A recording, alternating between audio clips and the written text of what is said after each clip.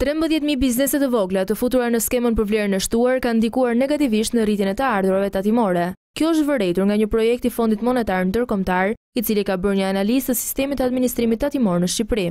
Raporti thotë se përfshirja e biznesit të vogël në këtë skemë ka sjellë efekt negativ, pasi kosto e kontrollit të bizneseve është më e lartë se të ardhurat që janë arkëtuar në buxhet. Po sipas FMN-s, problematik mbetet edhe rimbursimi i tatimit mbi vlerën e shtuar, i cili në tetor të 2018-s arriti në $144 milion, nga ku rezulton se shumica e kompanive nuk kanë marrë në kohë TVSH-në dhe që janë kompani eksportuese. Në rastin kur autoritetet kërkojnë pagesën në kohë të taksave dhe rikthimi i tyre nga shteti për biznesin duhet të jetë në kohë, thuhet në deklaratën e FMN-s. Nuk është rënë dakord as me politikat fiskale përjashtuese nga sistemi tatimor, siç është përjashtimi nga TVSH-ja për sektorin e turizmit apo ulja e tatimit mbi fitimin për disa kategori biznesesh. Ja rreth $1 miliard që bizneset i kanë bërë administratës tatimore, por pjesa më e madhe e këtyre bizneseve janë pezull ose janë të mbyllura. FMN-ja shprehet në raport se administrata tatimore ka bërë punë të mirë në zhvillimin e sistemeve informatike, po ashtu rekomandon që të ndërtojë një strategji për të eliminuar korrupsionin e inspektorëve, si dhe të rikthejnë administrimin e tatimeve strukturën e apelimit të vendimeve për bizneset.